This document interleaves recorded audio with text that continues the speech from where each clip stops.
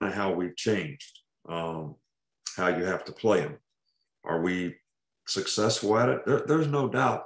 I mean, to me, it's easier to play the RPO when the team runs zone play than it is when they run what I call a hat play, which is a lead play, or power or counter.